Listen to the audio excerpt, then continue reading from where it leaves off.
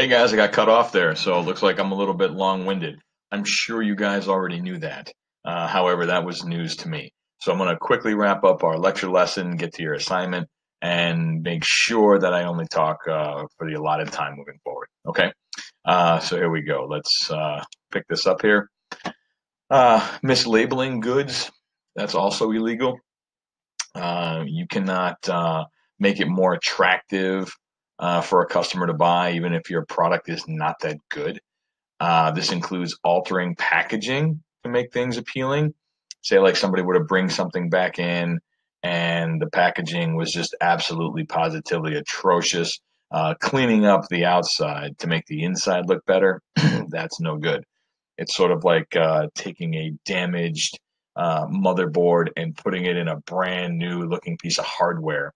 That's also an illegal practice. Also, you need to put warning labels on things when the consumption or use of them could be dangerous. Ingesting this particular product could cause severe damage, like any type of household chemical or things like that. Okay, here are a list of other methods of unfair competition. These are by no means exclusive. These are just the ones I thought that you should know and become familiar with. And now finally, your assignment. So again, we'll have two formative and one summative assessments this week moving forward. We'll see how everything goes. The summative assessment is definitely necessary this week as we are at the end of the unit. So I'd like you guys to think about or read one of the two. Think critically about evidence at the end of 15-1.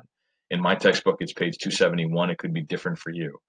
I'd like you to choose one of those two options and then reply to the Think Critically About Evidence Chapter 15-1 writing prompt that is available for you on Google Classroom. Okay, that basically concludes Chapter 15-1 for today.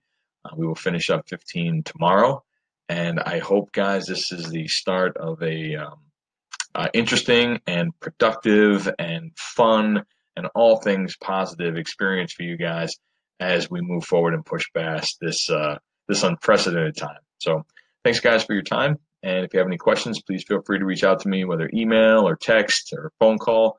My phone number is in the syllabus that I attached on Google Classroom on day one. So if you need to get a hold of me, please don't hesitate to do that. I will certainly be available for you moving forward. And as always, as long as it's not while I'm sleeping. Okay.